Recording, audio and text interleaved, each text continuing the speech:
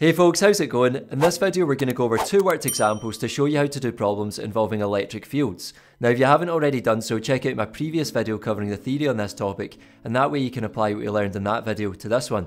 So let's get started. Question 1 says to sketch the electric field pattern for two negative point charges. So this is going to look very similar to the one for two positive point charges that we saw in the theory video, but it will be the direction of the arrows on the field lines that are different. So your sketch should look something like this. And you'll notice we've got two negative charges near each other, and we've got this space in the middle where there's no electric field lines. And that, remember, is because the two negative charges will be repelling each other, and we need to show that with the field lines. So you'll notice how the field lines on both sides are going in towards the negative charges, because remember, electric field lines go out of positive and into negative. So we're showing that they go into negative charges there. And you'll notice how as they get closer to the middle, they start curving round more. So in the middle section, they curve from the top and go in towards the charge, and then from the bottom they do a similar thing, but they go up this time and then in towards the charge. So remember, the region in the middle here is where the electric field lines cancel out. You'll also notice how the electric field lines on the left hand side and the right hand side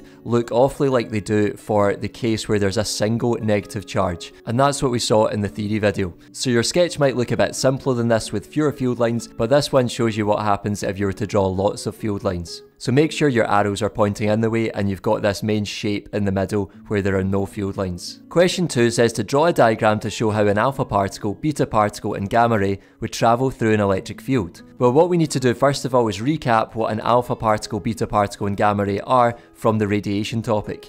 So an alpha particle, first of all, remember this is two protons and two neutrons. So it's positively charged because, remember, neutrons are neutral and protons are positively charged. So overall, this thing must be positively charged. Next, the beta particle is a fast moving electron. So if it's an electron, that means it's negatively charged because electrons are negatively charged.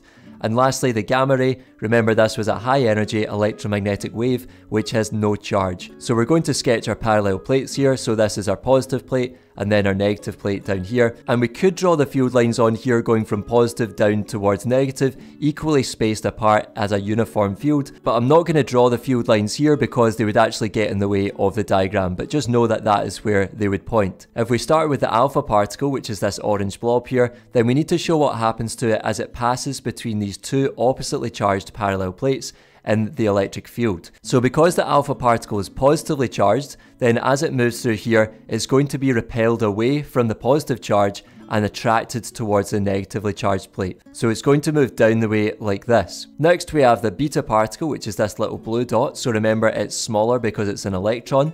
And remember, we said it's negatively charged. So this time, because the beta particle is negatively charged, it will travel in a path that looks like this. So notice how it's moving up the way towards the positively charged plate, and that's because it's being repelled away from the negatively charged plate and attracted towards the positively charged plate. Now notice that I've drawn the beta particle to travel further through the electric field than the alpha particle, and that means the beta particle is being deflected less, and that is due to the charge in the beta particle being smaller than the charge in the alpha particle. And lastly, we have the gamma ray, which is an electromagnetic wave. So what would happen to this, because it's got no charge, is it would just pass straight through the electric field. And that's because it's got no charge, so it's not going to be attracted towards the positively charged plate or the negatively charged plate, and it's also not going to be repelled away from either of those plates. So it would pass straight through the electric field. That's all for this video, folks. Thanks for watching. If you made it to the end, I really appreciate it. Make sure to give the video a like, subscribe to the channel, and I'll see you in the next one. Take care.